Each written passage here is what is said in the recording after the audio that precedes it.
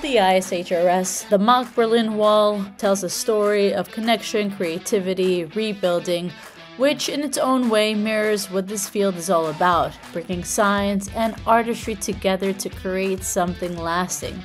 With this spirit in mind, we step into the World Congress today with the brightest minds in hair restoration to gather and share the latest innovations, debate new ideas, and redefine what's possible in surgery and regenerative medicine. This morning's sessions, we begin with a deep dive into cutting-edge advanced stem cell therapies, regenerative strategies for graft survival, and even new frontiers in allogenic hair transplantation. That's essentially transplantation between two different people. Every talk offered something new to think about, a spark that makes you re-examine what you thought you already knew and things you didn't think were even possible.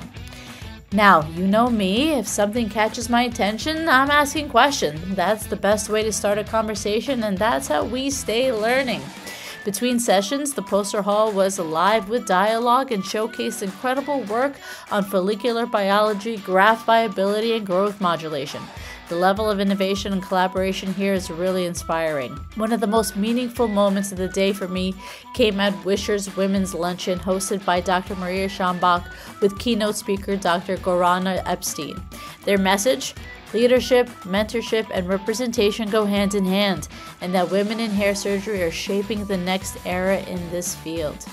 Later, I explored the exhibit hall, connecting with vendors, seeing the latest tools and technologies, and learning how innovation continues to refine both precision and patient outcomes. There were all sorts of knickknacks and gadgets to explore. Later in the afternoon, we explored some masterclass ideas and topics, and the day concluded with the idea of unity. Because remember, we must always stay together as one, celebrating science, innovation, and learning. #Let's stay learning.